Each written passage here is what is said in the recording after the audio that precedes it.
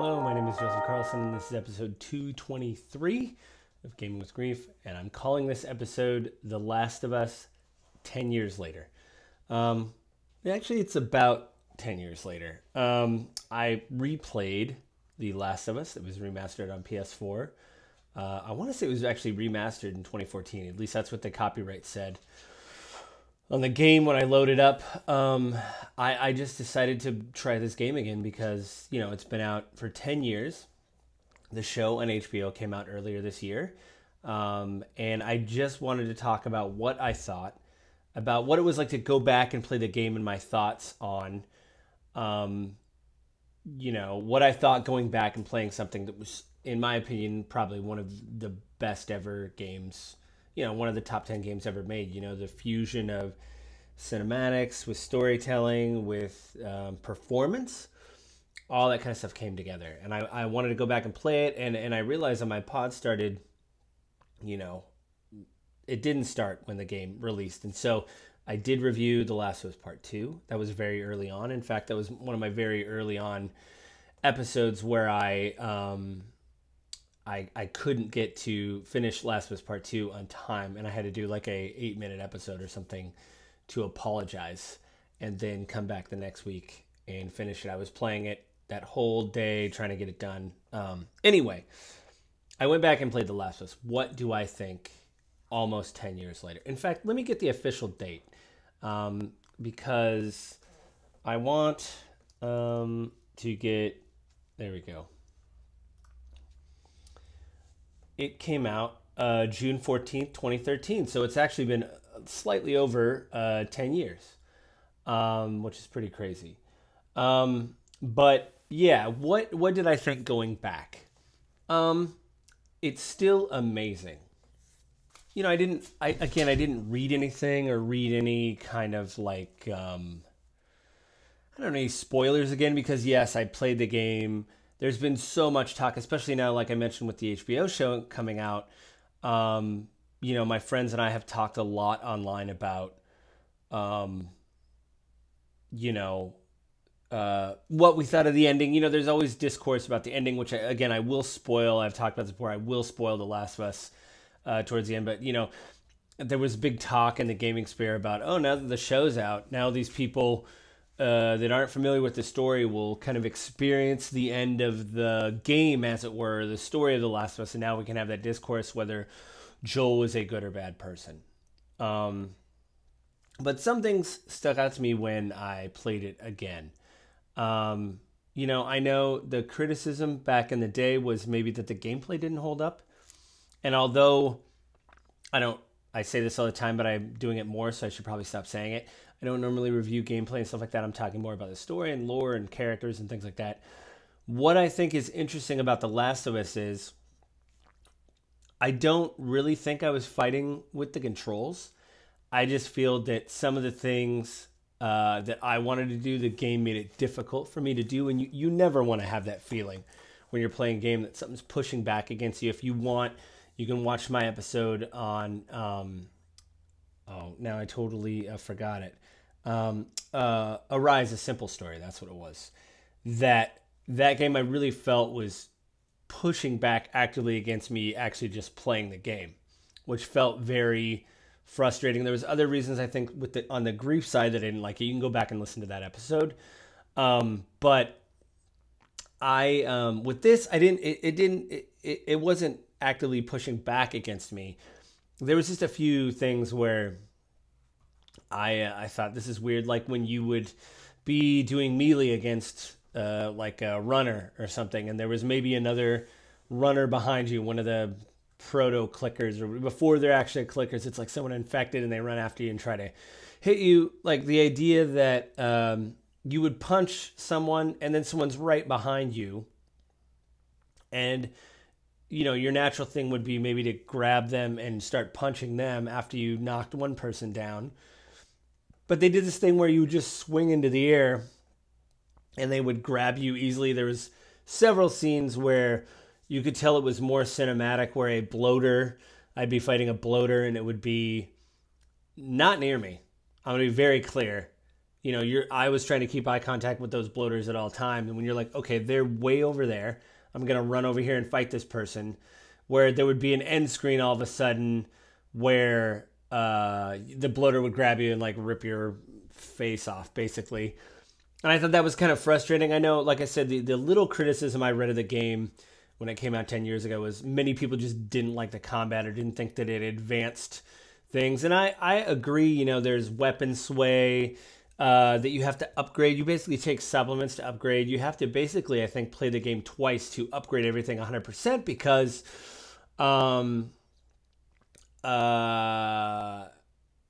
you can't do it all in one run. I don't think there's enough supplements. I think if you get close, you still can't do it. But for the most part, it was good. The quick time events I thought were weird. You're trying to push. They did it in Last of Us 2 where you basically have to move a dumpster to a location to jump onto something. That get very tiring. There was a joke about Ellie not being able to swim and you having to use a pallet. And I think even the developers knew, hey, we're using this palette quite a bit. So Ellie actually says the line, oh, this fucking thing again. And so I think they were like, yeah, this is getting really frustrating for her to continue to use this palette. Other than that, I thought the gameplay was good, especially when you take a clicker out or something or try to set up a trap to get multiple infected. But I mean, we're really here to talk about the story. And I got to say, I thought in the very beginning how they set up, what happened to Sarah, Joel's daughter, how she died was still very impactful. Even though, you again, I played this before, there's been so much discourse about it. Playing it again, I think it still packed a punch, the idea that Joel wakes up, I think it's been 10 years, that's one thing I didn't write down, but he wakes up, and we find out that he basically is kind of like a runner. He'll get what you need for a price.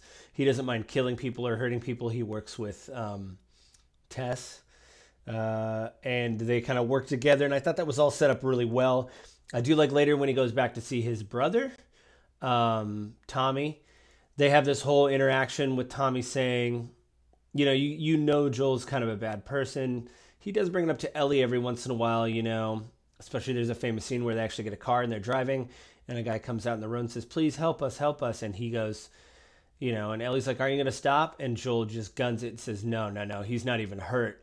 And then hits the guy, a bunch of things happen, whatever. And she says, how did you know that he was faking it, basically? And he says, I've been on both sides of that. So you obviously know that Joel is not like a very good person or wasn't. He's trying to get it better, I think. And his interaction with Tommy I really liked, which I forgot. He goes and sees Tommy, tries to offload Ellie once he gets her to Tommy and says, I got to go my own way. Please take her. I don't want to take her anymore. But they have an interaction in the beginning about, Joel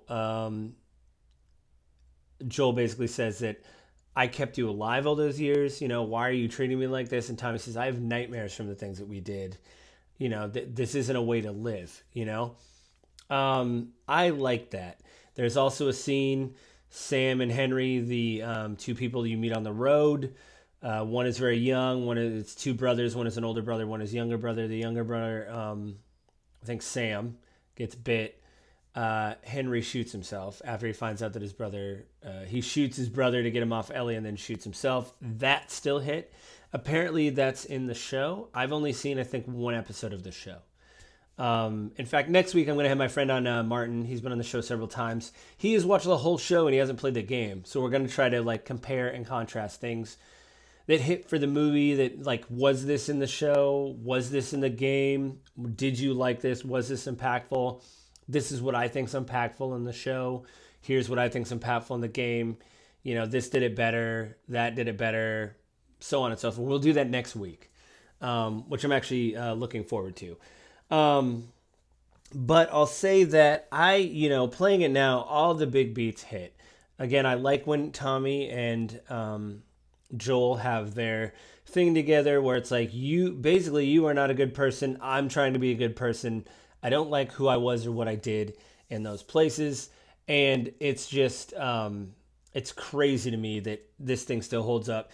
The end is so heartbreaking when you know, like, the one criticism everybody's made of the game, I think, after it's been released is the fact that no one asked Ellie to do, like, do you want this? Because leading up to it, her decision to go under the knife, have them remove parts of her brain, and basically, hopefully, make a cure. I don't know if that is, like, accurate. Not that that didn't happen or was supposed to happen, but would they have been successful making a cure? I believe Neil Druckmann interview, the writer of the game, said they would have been successful. It would have worked. But you don't know that playing the game, I don't think. You know, it's an if. And I think that's why Joel makes the decision he does to take her off the operating table and run away with her. He doesn't want to lose somebody else. And if it's, you know, it's not guaranteed, why do that? I totally get that. What I think is interesting, though, is that I do understand from a point, again, Joel's stance of, I can't let this happen again. You know, what's the point? If you don't know for sure, why are we going to take this chance on someone that I care about? But I think Marlene, who's the head of the Firefly, says it best. Like, it isn't just about you and me, you know, it's about everybody. And even to this point, Ellie, before you get to the hospital, kind of leading up, she gets kind of sad. And she said, well, it can't be for nothing.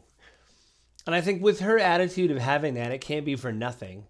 Because maybe she didn't know the extent of what they were going to do to her to do the procedure. They didn't know they were like, you're dying, basically. We're taking your brain, we're chopping it up, we're experimenting on it.